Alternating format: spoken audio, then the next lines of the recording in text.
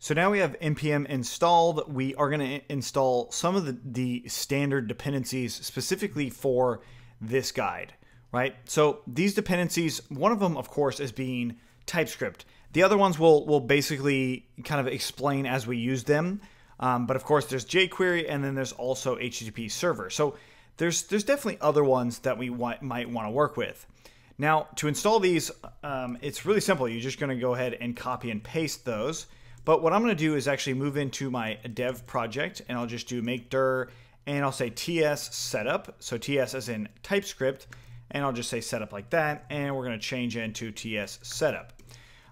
Now, if I look at where I am, of course, these are folders or directories that I've created. You can do the same if you'd like, but I do recommend actually working in one folder specifically for what we're about to do. So let's go ahead and do the installations. First of all, we're going to install TypeScript. I actually already have TypeScript installed, but I get this permission denied error. So I'll just do sudo in front of it, and then the permission denied error goes away. So depending on what system you're on, you might have to run sudo to install each one of these things, as would be evident when you installed npm or when you updated npm itself. So I'm actually going to pause it for a moment and just go ahead and install the other ones. Cool, so everything was downloaded, as you see here, jQuery, TS Loader, and HTTP Server, so all that stuff's done.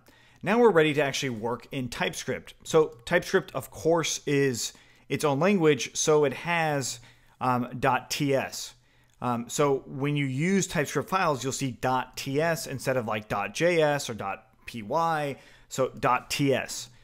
So what we're going to do here is actually open up Sublime Text, and I'm going to create a new project in here for this particular project, and we're going to put it in ts setup. I'm going to open this up, and then I'll save this project as ts setup.sublime project. Okay. Oops, we should probably save it inside of that same folder, not in this other one. So we'll go back into our dev folder, ts setup, and ts setup. Okay, there we go. So inside of here, we're going to make our new file, and we're going to call it, well, what did we call it before? We probably called it main.ts. So I'm going to go ahead and save that. And we've got main.ts. And I'm just going to go ahead and copy and paste these things in here for now. And then I'm also going to set up tsconfig. So I'll go ahead and copy this file here and do tsconfig.json. We paste that in there.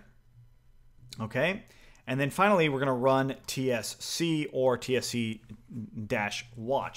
So what we're doing here is we're basically creating our TypeScript file. Then we're adding some configuration to it. So the configuration being, as we see, something called outdir, and then we have common.js. So let's go ahead and go into our folder again, as we see here. And if I run tsc and press enter, it runs something, but what we notice actually in this folder, we now have something called main.js. So this is TypeScript compiling into JavaScript. That's what just happened. So TSC compiles that for us. And this is really, really cool. So as we see, I'll explain this code later, but what we see here is it turned into variable suite class, or basically a function, and it returns another function. So when I make something like a Bazel, basically this Bazel thing will just only call console log even sweeter. Now we can test this out in actual HTML, which we'll do in just a moment, but I also want to install a package for TypeScript. So inside of using Sublime Text, notice that this isn't giving me any code highlighting where JavaScript is. So if I do Command-Shift-P and I look for the package installer, so install package control, and now it was installed.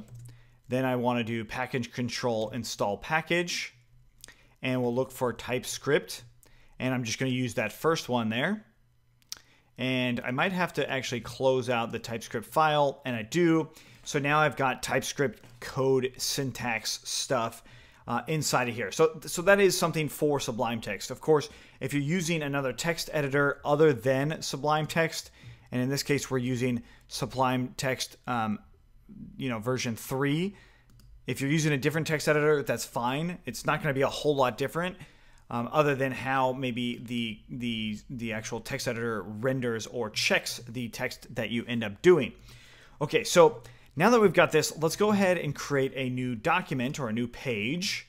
And we're going to go ahead and make it index.html.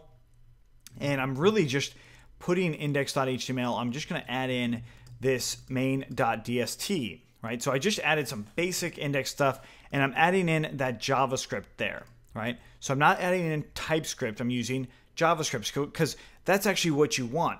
You want the compiled version that TypeScript comes from to make the JavaScript. And this becomes a lot more clear when we get a little bit more complicated than what we have so far. So now that I've got that, I can actually run something called tsc-watch. And what this does is it's watching for file changes. So if I said even more sweet and save that, it actually compiles and does those changes as we go. We will definitely do this a lot more. So don't worry if this is like going maybe a little too fast for you or something like that. Don't worry about that at this point. But I will open up a new terminal window, and I'll go into dev, and I'll change into TS setup again. And remember how we installed HTTP server? This right here, we're actually going to run that on our file. So we'll do HTTP server, and it do -c-1. What -c-1 does means that it's not caching the files. So when we make changes don't get cached, so we can easily make changes. So now if I open up the actual server that's being run, as it says, it's available on these two URLs, and I open up the JavaScript console with Command-Alt-J or Command-Option-J, we see even more sweet here. Okay, so if I change this, and I'll just say, yeah, sweet, save that. Notice I actually saved it. I hit Command-S to save it. It made some changes for me. I go refresh in here. We see console log is working. Okay, so that is actually setting up the guide up into a point, right? Like there's definitely a lot more stuff to it than we have to do here, but this is the first part of the guide. That's doing the setup.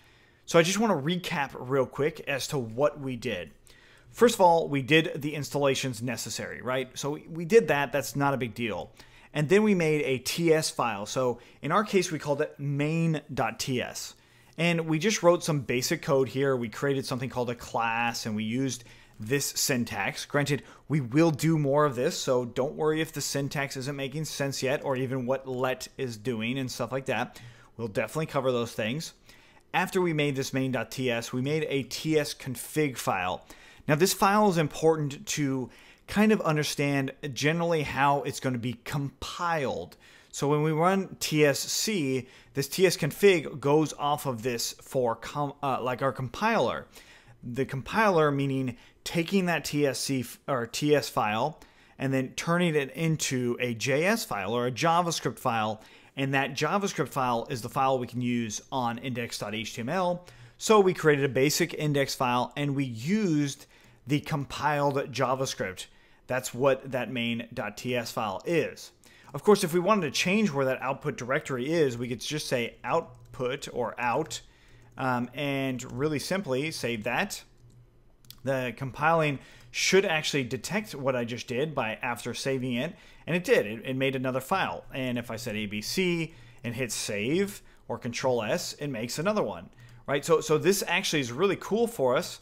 And then when we use that command tsc-watch, it actually watches all of those changes.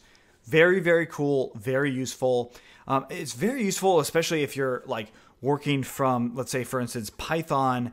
This is similar if you were using Django when you do the run server, and when you make changes on any Python file and you refresh the page, it actually works. But in this case, it's like taking one language to another. So it's actually doing a lot more work than just the standard Django run server, if that's what you're familiar with. But as you notice, we actually have two things running. So I have a server running, but I also have TypeScript watch running. So that's kind of the bigger thing there. So if you have any questions on the first portion of this setup, let us know. Of course, this guide right here is really going to be covering it, but there's still a lot more things that we want to do for TypeScript. I'm actually going to do some more examples in the next one before we actually jump into Webpack.